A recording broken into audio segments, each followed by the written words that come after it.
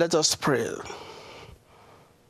Eternal Rock of Ages, the King of Kings, the Lord of Lords, the Alpha, the Omega, glory and adoration be to your name. We thank you. Thank you for the privilege you have given to us in our human endeavors. We thank you for great salvation that you died for, and with the promise of your hope of coming back the second time. To you be the glory.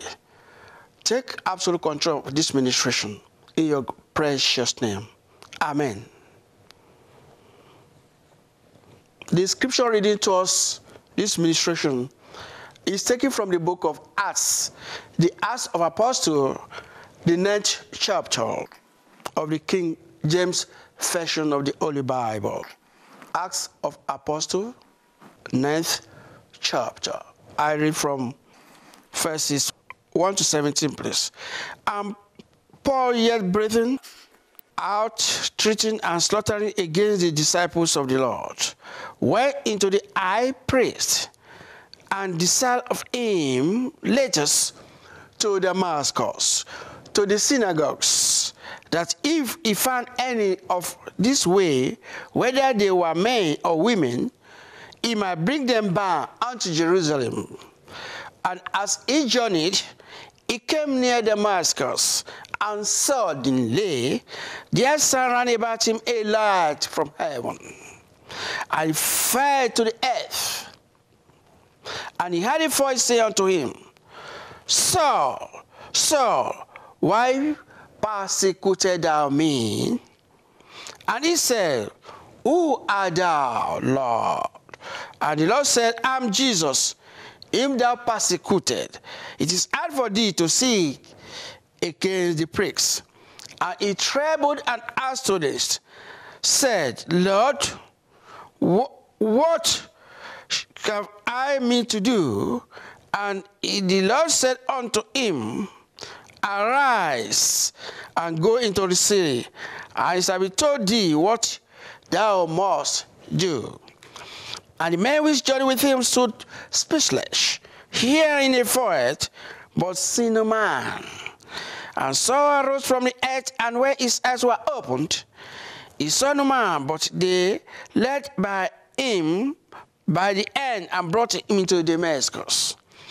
And he was 3 days without sight, and neither did eat nor drink. And there was a certain disciple at Damascus named Ananias. And to him said the Lord in a vision, Ananias. And he said, Behold, I am here, Lord. And the Lord said unto him, Arise and go into the streets, which is called Straight, and inquire in the house of Judas for one called Saul of Tarsus. For behold, he prayeth. And as seen in the vision, a man named Ananias coming in and putting his hand on me, that he might receive his sight. Then Ananias answered, Lord, I've heard by many of these men how much evil he has done to thy saints at Jerusalem. And here he has authority from the chief priest to ban all that call on by their name. But the Lord said unto him, Go ye their way, for he is a chosen vessel unto me, to bear my name before the Gentiles and kings and the children of Israel. For I will show him how great things he must suffer for my name's sake. And Ananias went his way and entered into his eyes, and putting his hand on him, said, Brother Saul, the Lord, even Jesus, that appeared unto thee in the way as thou comest, has sent me, that thou might receive thy sight and be filled with the Holy Ghost. Praise the Lord. Hallelujah. May God bless his precious word. In Jesus' name, amen. Let's pray for the second part of the ministration, which is purely sermon ministration. Let's pray. Lord, we thank you We adore you once more time. I want to go to the ministration. Regarding to the scripture of this passage, Lord, may you minister for your divine sanctuary to myself as your vessel, so that here I will benefit tremendously during this ministration. To you be the glory forever and ever. Amen and amen. Praise the Lord and praise the living Jesus, the omniscient and omnipresent Lord, who can do all things. To you be the glory. Amen and amen. We thank God for what He has been doing in our lives, for our daily endeavors in our lives. We have nothing to give more than to thank Him with our tongues, our speech, to give praises to Him for His goodness, for His mercy endures forever. To Him be the glory. Hallelujah. The theme of the message, or the title today, is Deliverance from Persecution. We have been preaching on deliverance. This is purely the theme of this ministry. The anointing of Christ delivers us from the bondage that has been inheritance from Garden of Eden. And we are using the blood of Jesus Christ to wash us clean from this bondage through deliverance from His blood. Praise the Lord. Hallelujah. Deliverance are of different dimensions, but I will summarize them in 3 categories right here. We have affliction deliverance, and there's another one, financial deliverance, and another one, the most important, the vital one, spiritual deliverance. Among all 3 categories, let's take that of affliction. That is related to sicknesses or diseases in different dimensions. We don't want to name them right here. But in the name of Jesus Christ, whoever under the influence of my voice, hearing my voice today, I stretch my hand forth that such a person washing right now will be delivered. In the name of Jesus, either headache, whatever sicknesses that I cannot mention right here, fever, anemia, whatever I cannot mention now, as I worship right now, may you be delivered. In the name of Jesus, amen and amen and amen. We are coming back to the prayer. Let me go to second chapter, which is financial deliverance. Financial deliverance is just basically on the monetary aspect. The monetary aspect is related to your business aspects, or jobs, or anything that will bring income to find the lasting solution to the financial situation of individuals, companies, or country, or the world at large. Praise the Lord. Under the financial aspect of deliverance, poverty needs deliverance. That is, when finance comes to poverty, poverty eradicates. It vanishes. And that's, as I'm talking right now, everybody, let's say majority of the whole world, we need financial deliverance. Praise the Lord, including me. Praise the Lord. Hallelujah. We need financial deliverance, but it's not basically we hope on deliverance of money alone. There's another deliverance coming up. But the deliverance of finance is very, very important. It plays a vital role in the life of individuals.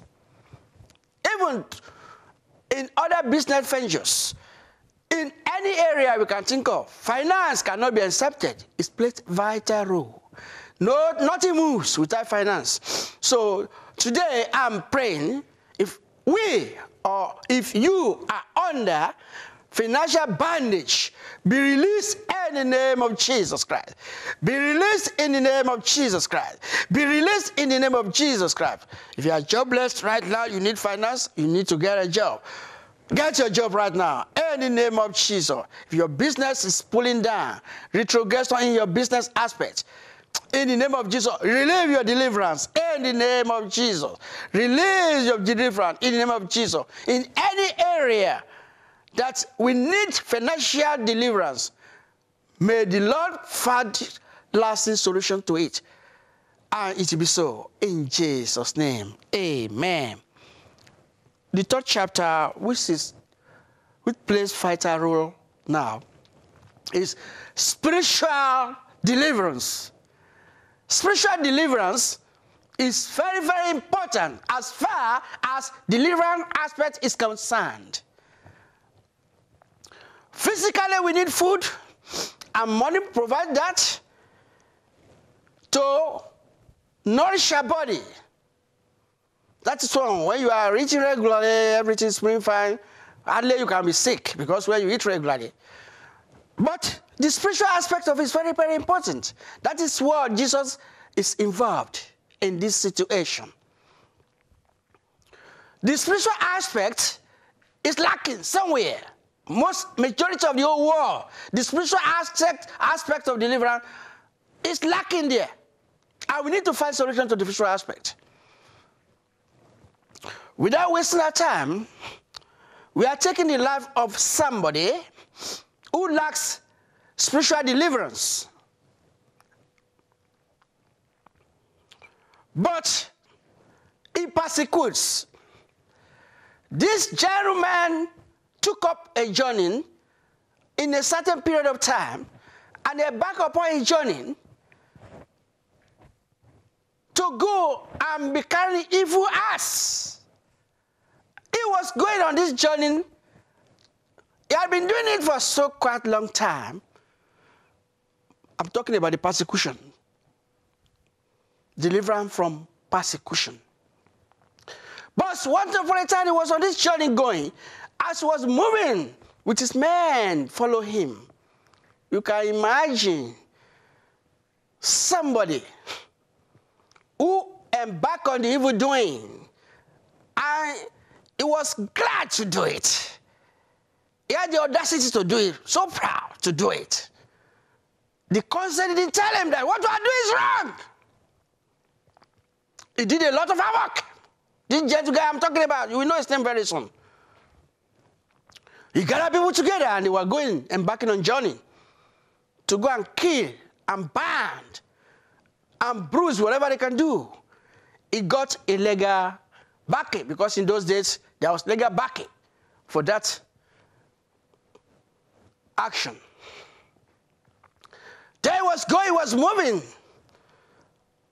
He was so happy. But without knowing that that would be his last journey, he would embark upon that evil act he was about to carry out. Just of a sudden, he saw a brighter light flash him down. He was flashed down, he was hearing a voice. That is supernatural. I'm talking about supernatural deliverance. A light flashed him down. Wow! He was on a horse because they rode horse in those days because there was no automobile that time. Horses, they were the easy transportation. That's means of transportation that very time. He was just going there. The light flashed him down. Wow! Then automatically he lost his two eyes. Could not see anymore. People around him, they were afraid, all of them. They were afraid, they were in anxiety. Then it first came that you, what right has you to be persecuting and be killing people like you? Will you be able to even raise your leg on top of the tongue and smash it? Won't it be painful for you? And you are doing this thing and you are glad to do it. You know, the power that developed him to be on the floor. He didn't know what to do any longer. After all, he was blind, he could not do anything. Then he replied, who are you? You can see. Then the voice came again, because this is supernatural voice. Say, I am somebody, the name above all the names. You are persecuting me. Right now, you could not do that anymore anyway. This is your last time, the last time. After all, he was blind. He could not do anything any longer. He has to ask for a solution. So, okay, what can I do now? He said, rise up. No, there is a supernatural power that is guiding the whole universe. Even though you don't believe, can you believe all the nature that is happening around you? The snow comes down, the rain comes down, the sun comes down, everything's operating on its own time. The blue, the wind, that's the supernatural power controlling. The same supernatural controlled this guy that was flashed down on the way to Damascus to go and persecute the Christians. God is omniscience and omnipresent. What did Jesus do? The person who flashed him down is Jesus. The name of this guy is Paul the Apostle. It was Saul at that particular moment.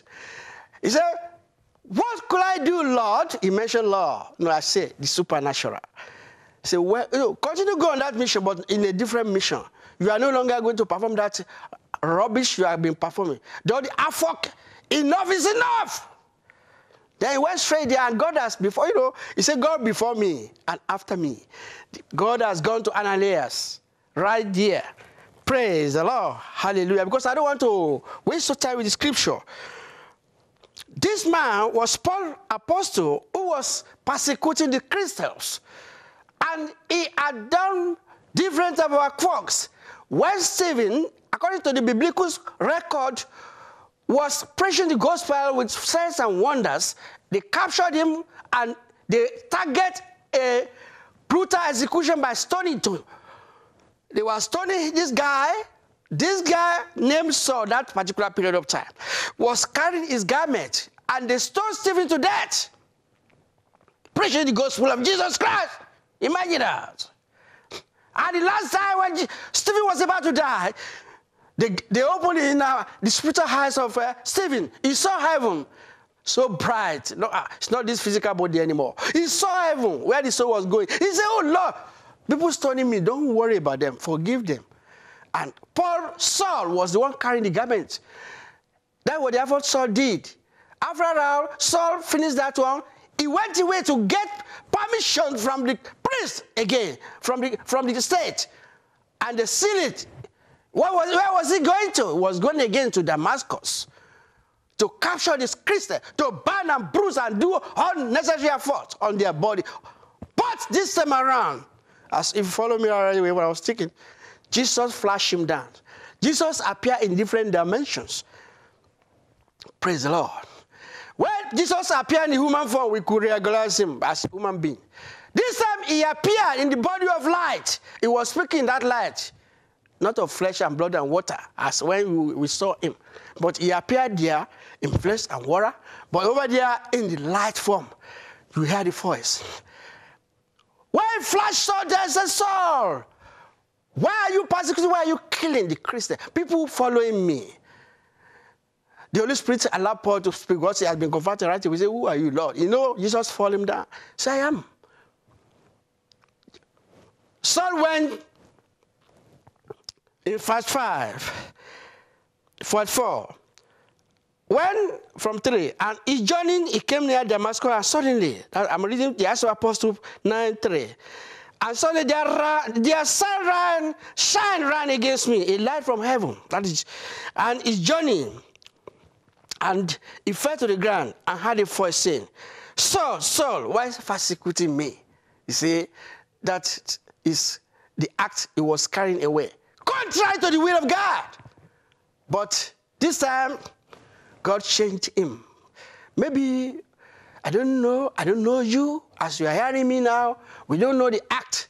Whatever act we have already performed against anybody, we can change. Jesus can change us automatically and become a vessel. Look here. And in chapter 6, he trembling and suddenly said, Lord, what can I do? And Lord said, arise, go to the city, and I've told you what to do. That is, he still continued journeying.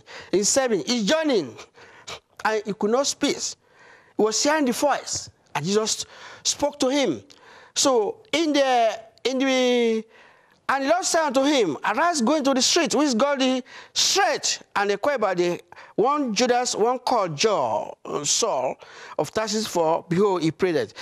God sent Ananias to go to the straight street, where Saul was residing that particular time, because information was across, just to make sure that this thing was from God, Lord. And Ananias went here and prayed for Paul, and Paul's eyes were open. This time is a new Saul. It's now Paul because he has been transformed. What am I saying? Deliverance from persecution is purely spiritual for Paul Apostle. We need deliverance from persecution in different dimensions. Persecuting, you can analyze it. Under persecution, different types of atrocity were caused here. And Paul Apostle was delivered. And Jesus used him mightily. Even when he was in the city of Damascus, they were still afraid of him. They heard of him that he was coming here to capture, to bind. But now, Jesus has turned him. I was revealing to all the prophets there that this guy you see is no more ordinary. I've turned him all around.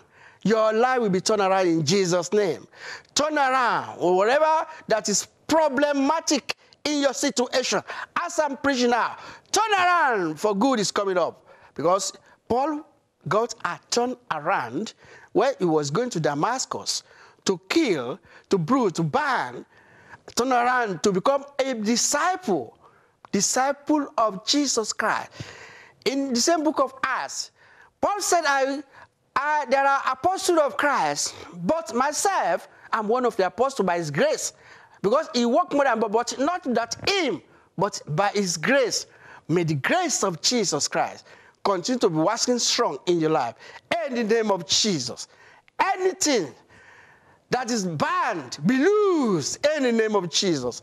Because he lives. He has a solution to all the problems.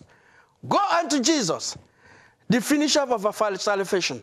See the way he crossed Paul Apostle on the way to Damascus. You are a vessel to God, you are a vessel to God. Check yourself. Check yourself. Work for God. Work for God in every area of your life. In the offices, on the way, on the street, wherever you are. Proclaim his name. Because Paul Apostle has no other business. After his conversion from persecution, to be an apostle, delivered from persecution, he journeyed all his life, preaching the gospel of Jesus Christ, that Jesus is Lord, is Lord. Jesus said that it's not his vessel, because they were afraid of him. They were afraid of him, that this man is a man that is coming to ban them. But Jesus said, I've turned him to be one of the vessels of the gospel. If you read the House of Apostles very well, you can see Paul Apostle work very well more than anybody there. But he didn't claim that he was the one who did it. It's through the power of the Holy Spirit, which empowered him. May God have mercy in us in Jesus' name. And Jesus Christ is today and tomorrow and forever and everywhere. So I pray today that the anointing of God, of Jesus, will beseech each and every one of you. In Jesus' name, amen. There is power, which has power more than other power. That is the power of Jesus Christ. It can do everything. Who knew that Paul Apostle could be converted? Persecuting, taking legal right to persecute people. That was legitimate at that time, but it's no more legitimate. We have the freedom of religion, where you can hear the religion freely through all technologies that spread all over the world right now. But some people don't know the benefits because it's been given so cheap. In those days, it was not so cheap because carrying a Bible is another problem. Talk less of praying or asking anything from God. You can imagine in the biblical history, Daniel was praying, only prayer, not even reading the Bible. It was a quiz of praying, asking something from the creator of the universe. And God was fighting for them. You can imagine. God fought for him because he was praying, not even reading any tracts. Nothing, just prayer, asking something from God. They have to gather against him and arrange against him, false accusation against him. And God Almighty was in the process. They threw him to the den of the lions, according to the biblical record, and he was able to get out of the den of the lions. You can see That is the power of God in action. The power of God in action will deliver you in any area of your difficulties. In Jesus' name, amen. I plead the blood of Jesus on you. I plead the blood of Jesus on your family. I plead the blood of Jesus on the state, on all countries and the whole world. Let the power of God come down and the anointing continue to be flowing because he has the whole world. In his hand, he has the whole world. In his hand, he has the whole world. In his hand, he has the whole world. In his hand. It's today, it's tomorrow and forever. Why I say it's today? Because it's still operating right now. It was there after the resurrection and ascension. And he said he went to heaven. In the book of John, the 14th chapter, 1-3. Say, do not let your heart be troubled. Believe in God and also in him. In the Father's house are many mansions. The heavenly places, the mansion with incorruptible mansions. Not the mansions that can collapse. No, there's no collapse in that mansion over there. That's why the soul is going to live. Just accept Jesus as your Lord and Savior. Say, I call you to come to a place where I prepare for you. That where he is, will also be there. Is that not a big promise? May God have mercy on you. I know you will benefit from that promise. We will not go astray. All our preaching and sermon will not go in vain. God will empower us in Jesus' name. Amen and amen. I know you have been blessed tremendously during this ministration, and I pray that Lord Jesus Christ will give us total deliverance in all our problems in his precious name. If you listen to this program, go again and listen again in the YouTube. Just type Reverend O.O.ELIJAH. You get me right in the YouTube there. Make sure you type the full reference, not R-E-V. R-E-V-E-N-D, O.O.ELIJAH. You get all this information. You can repeat and repeat and repeat information there. So people have been benefiting from prayer. Like we are not charging money. We don't announce money. This is purely to help you pray, and God will find solution to your problems, to all our problems. So for other informations, if you look at the screen there, you can see medium of information in various forms there. The one that you like to, you can make use of it. So call for information to know the site. Call for prayers, prayer requests. The crusade, the everything, whatever you want to know about the ministry, just give us a call. God is doing wonder miracles because he has appointed us as a vessel for this assignment. And we cannot fail to continue broadcasting and preaching this gospel on the telecast as he has already approved it. So for you is to benefit tremendously from it. Don't let it go like that. Just try. Try as others try. And you will benefit tremendously. I pray the anointing of Christ will continue to flow in our lives. In Jesus Christ's name I pray. Amen and amen. Remain blessed in Jesus' name.